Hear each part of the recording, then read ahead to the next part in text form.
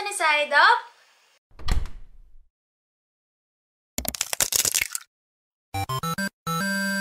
Kiyomi. This is Guy, and for today's video, I am going to show you my study desk. So as you guys know, brief background lang, I guess. This is my new room. Hindi ko pa siya pinapakita sa inyo, like room tour talaga. May mga nagtataka kung bakit, kung hindi na lang ba ako nakatira sa isang bahay. It's because, di ba pina-renovate ko to nung vacation? Vacation ba tawag dun? Basta yun, yung wala pa kaming pasok. And yung kabilang bahay, yung may house tour and room tour, yun yung new house namin. And yung dito naman, yung old house namin, pina-renovate ko tong old room ko para magkaroon ako ng study area. Kasi nga, online classes, diba? So, kailangan ko ng area kung saan ako mag-aaral. Yung links ng products ng mga kagamitan ko sa study desk ko, ilalagay ko sa description box. Pero, meron na rin akong ginawang haul sa mga binili kong gamit. Ilalagay ko na rin yung link sa description box below. So, check them out. Yung iba, hindi ko siya online binili. Yung iba, bigay lang sa akin, gift sa akin ng egg rooms. Yan. So, yeah, let's start. Okay, so first of all, tatlo pala to. Meron kasi akong dalawang shelf pa sa taas. This is the desk mismo, pero ipapakita ko na rin sa inyo yung laman ng dalawang shelf sa taas ng study desk ko kasi medyo related naman sila sa isa't isa. So, dito muna tayo sa desk mismo. Hindi ko alam kung ano mas prefer nyo, yung nakatayo ako or yung hawak ko yung camera para mapakita sa inyo ng malaki. I think mas okay na hawak ko siyang ganito. Nakita nyo ba ako sa salamin? Kasi, hindi nyo masyado makikita if ilalagay ko siya doon. So, that's my desk. Kaya nang sabi ko, ito yung desk and then may dalawang shelf sa taas na ipapakita ko sa inyo yung laman. So, let's go. Okay, dito muna tayo sa desk. First, we have this wireless charger. Kakarating lang nito from Craft Manila. Thank you so much, Craft Manila. This is my old phone. Nagcha-charge siya dyan. Ayan. So, umiilaw siya. Yan, na-adjust din. Yan. Oh, sorry. Yan. Yan. Yan. Palakas siya ng palakas. Ganyan. Next, we have this... Pantawag dito. We have this pen container right here. Nandyan yung mga pens ko. Siyempre, hindi ko naman siya ginagamit lahat. Okay, so pinapatungan ng pen container yung pot pad. Yan. Kinukuha ko to minsan kapag umiinom ako. Pinapatong ko yung inumin dito kasi, di ba, yung baka mabasa yung table. Kaya, ayan. And then, I have this mini bacon standy right here. Galing to sa Korea. Next, we have this phone holder. Phone holder yan, kahit hindi halata. Yan. Ganyan yung use niya. Next, I have this rotating pen container. Ayan, nakikita nyo, ako naglagay ng stickers yan kasi freebie yan sa binilhan ko sa Shopee. If you guys know me, as in, you know me, mahilig talaga ako sa highlighters. And this is my favorite brand. Yung Mad Liner Highlighter. Ayan. So, iba't ibang color yung gamit ko kasi kapag nag-highlight ako, naka-color code. Bakit feeling ko nainis ako sa boses ko? Kasi sobrang lapit ko sa camera. Meron din akong stapler, maliit. Yung pinapatungan naman na itong pen container ay mousepad. Diba? Ang cute. Kapag hindi ko ginagamit yung mouse sa laptop ko, nandyan lang siya. Pero kapag gagamitin ko, yan, kukunin ko lang naman siya dyan. Cute, diba? And then, may halaman tayo dito na hindi naman buhay. And this one is my favorite. So, para siyang tree, diba? Na-adjust din yan kung kano mo siya gustong paghiwa-hiwalayin yung mga branches, ganyan. Pang-inspiration lang po natin. Ayan po, meron akong photocard ni Bacon. And, meron akong, anong tawag dito? Parang distorted na shape ng mirror. Next, I have this acrylic book holder. Book holder yan, pero nandyan lahat ng, sorry. Book holder to. Nakikita nyo ba? I-move ko muna itong laptop. Ayan, dalawa yan. Ito yung isa nasa likod. Yan. Yan. Nilagyan ko lang din siya ng stickers. So, nandito yung mga notebooks ko, yung mga books ko. Ayan. Sorry sa post-it notes ko. Nandyan siya. Yan yung Korean notes ko. Pero huwag nyo napansinin yung spelling. Hindi yan accurate. Nilagay ko lang, naka-romanize lang siya kasi para sa speech practices. Okay, ito yung mga notebooks ko. Okay, sinabi ko na to. This is Muji notebook from Yogi Finds. This one is from Craft Manila. Empty notebook lang siya. Ayan. And then, we also have this black Muji notebook from Yogi Finds din. Same lang siya dun sa brown kanina. May lines naman siya. Next, this is the Rule Journal notebook. Pinili ko to during first year ko in college. Pero hindi ko pa siya nagamit, kaya nandito siya. Wala talaga siyang laman. Ay, meron! Char lang. Ginamit ko to sa Filipino. Pero konti lang kasi yung notes ko doon. Hindi man kasi ako mahilig mag-notes. Hindi, sa college kasi hindi sila masyado mahilig mag-notes. Gusto lang na binibigay yung PowerPoint. And I have this gift galing to sa friend ko si Tony. Ayan, personalized notebook siya, Gwy Saludes, and color pink kasi I love pink. And lastly, I have my book. This is the Revised Corporation Code of the Philippines. Papakita ko sa inyo kung paano ako mag-highlight para alam niyo kung bakit ang dami kong highlighter. So, ganyan ako mag-highlight. So, meron ako pink for header, and then purple for enumeration, blue for additional information, and green for important information na kailangan kong tandaan. So, ganun po ako mag-highlight. Nag-enjoy ako mag-aral kapag marami akong hina-highlight. Yan. O, diba? Color book ang tawag ko sa mga law books ko. Okay, next I have this speaker. Hindi ako nakikinig ng music kapag nag-aaral.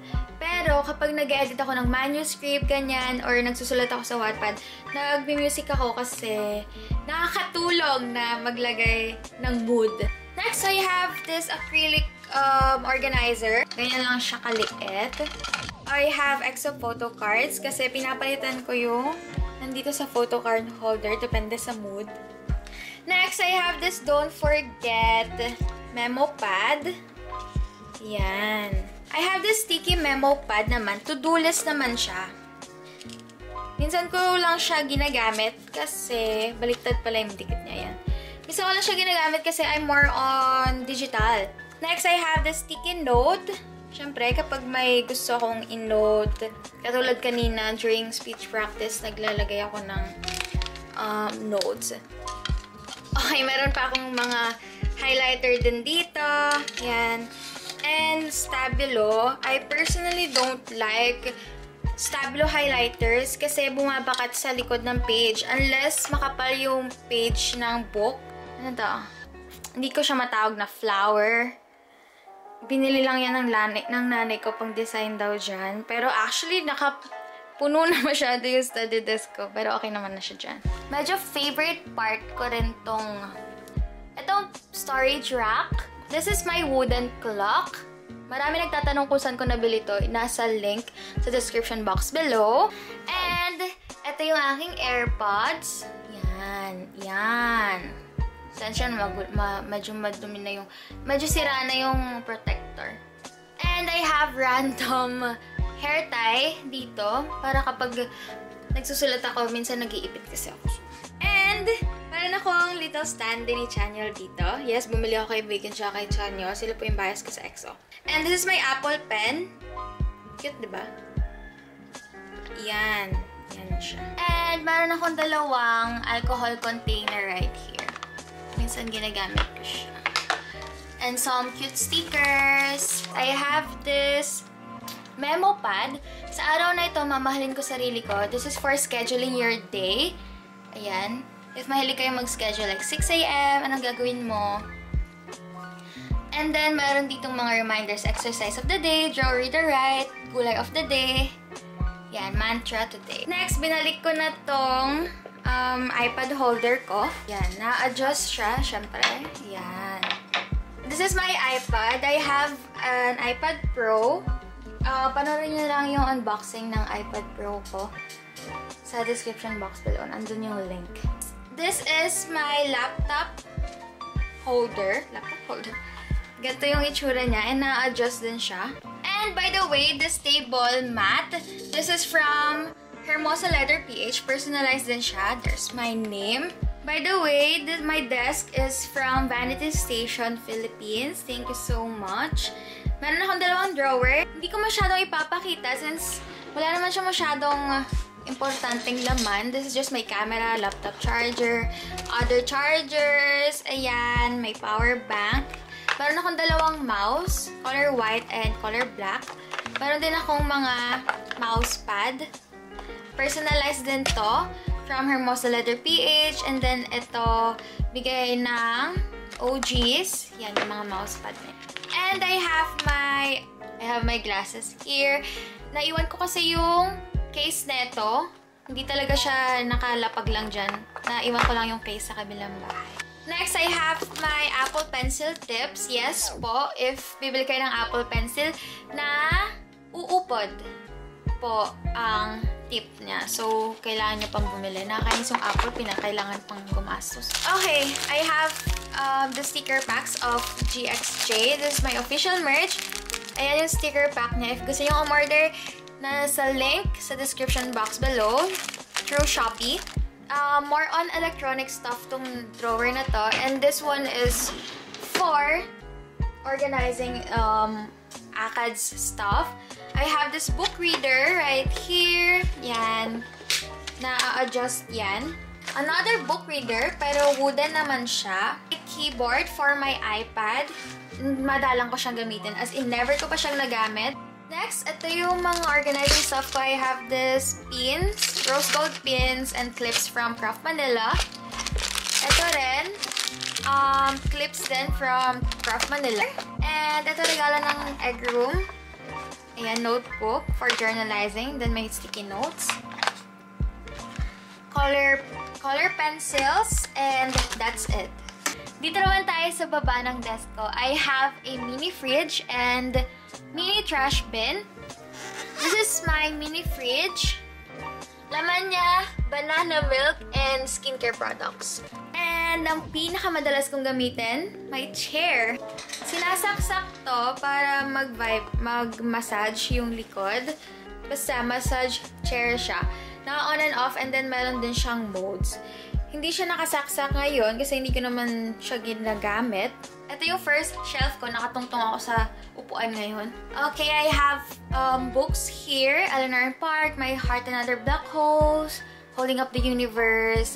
Ito yung light lamp na ginagamit ko pag matutulog ako. So, binababa ko siya sa desk if matutulog na. Alisin muna natin ito para mapakita ko sa inyo yung music box. Actually, ito, pen container din siya. So, ito yung una kong music box. This is You Are My Sunshine. And this one is Beauty and the Beast. Yan. Then, meron akong acrylic, naka-frame na Spotify song, Sino by Unique. And meron din akong halaman dito na hindi buhay. And this is my mini calendar. December. January na, yan. Meron din akong, ayan, ang aking mirror. And another pen container. Cute, diba? Yan, acrylic. Meron akong wooden organizer right here. And this is a fresh bamboo room and disinfectant spray. Yan. So, sobrang bango niya. Ito yung gamit ko palaging scent sa room. And then ito, pen container to, pero nilagyan ko na lang siya ng wires. Ginagamit ko to pag feeling ko masyado nang marumi ang hangin sa room ko. Char. Parang, kapag feeling ko nakukulob na yung room ko, pinakita ko na kung paano siya gumana sa isa kong video nung nagka-unbox. Sa second shelf naman, sobrang taas na hindi ko na siya abot. Kaya yung arm ko na lang stretch ko. I have this box nung galing sa Globe. And then, this letter G galing sa isang room. And then, halaman na hindi buhay. Container, acrylic liquid container. Yung rose, thank you so much. And then, organizer ulit, pero hindi ko pa alam ilalagay ko dyan. And then I have this real Akuma stuffed toy. And this one is my favorite kasi this is my motivation kaya siya nandyan. We're Saludes attorney at law. So, yan. Motivation ko siya to do better, study better, and keep on going. So, now, I'll show you guys my chair. Ooh, paano ba ulit ito? Nakikita niyo ba? Nahatak siya sa baba. Na-adjust din siya, syempre. Oops! Ano ba to? Yan. Yan. So, that's it for my chair. So, yun lang guys, yung study desk ko. I'm so sorry if wala akong taga-film. Ako lang kasi mag-isa sa bahay. So, mano-mano, hawak ko yung camera. Pero kasi, if itatayo ko siya dito, hindi nyo malapitang makikita. Kaya, I'm so sorry if magulo. Magulo ba? Comment kayo kung ano yung gusto nyong next kong video na gagawin. Ano daw? Ang gulo ng Tagalog. Comment kayo kung may suggestions kayo sa next video ko. So, yeah. Thank you guys for watching. Don't forget to subscribe down below and turn notifications on. If you want to be updated with my videos, hit the thumbs up if you liked it, and I'll see you on my next video. Bye!